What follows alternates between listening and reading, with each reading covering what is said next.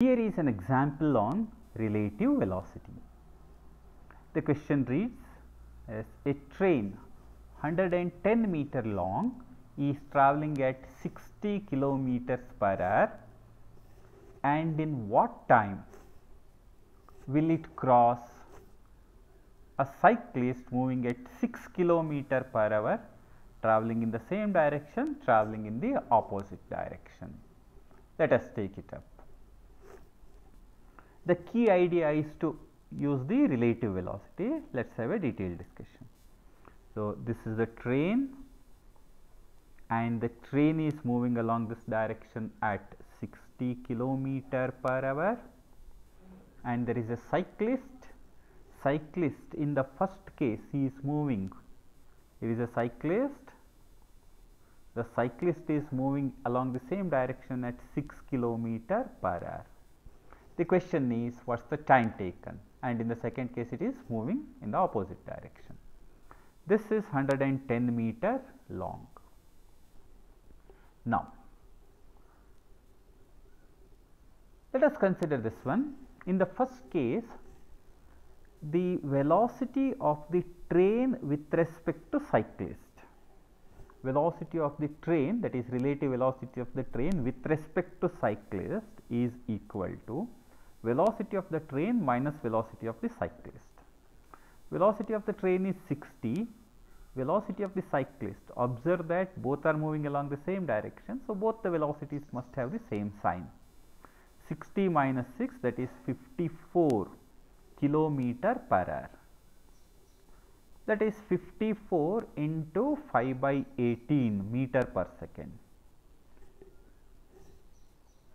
That is 15 meter per second. This is the velocity of the train with respect to cyclist.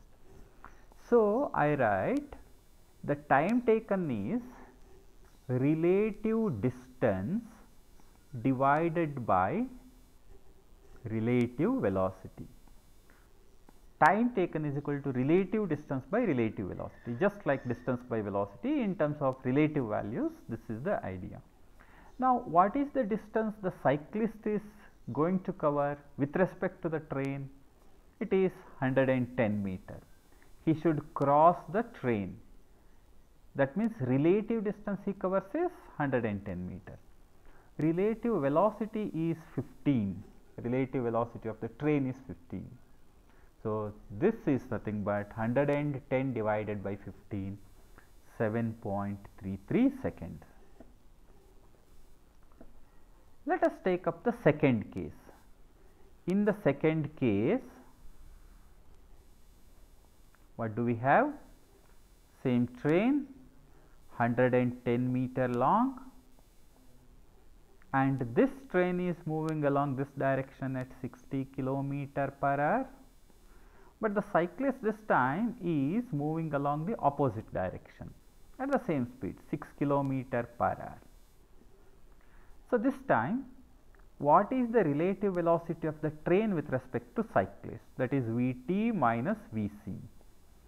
Vt is 60, towards right it is positive, minus, look at this Vc, velocity of the cyclist is minus 6 this time.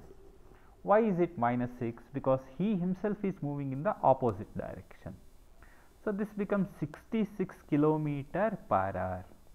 That is 66 into 5 by 18 meter per second, right? 66 into 5 by 18. So, let me just retain it in this form. Probably calculation becomes easier if we retain it here. Now, time taken is equal to same rule, relative distance divided by relative velocity. What is relative distance? 110. What is relative velocity? 66 into 5 by 18. So, we can simplify this further, and upon simplification it becomes 6 seconds. So, observe how the problem is solved. It is easy. The only idea you use is time taken is relative distance by relative velocity. Relative velocities add up. when the particles or relative velocity is obtained by adding the individual velocities when the particles are moving in the opposite direction.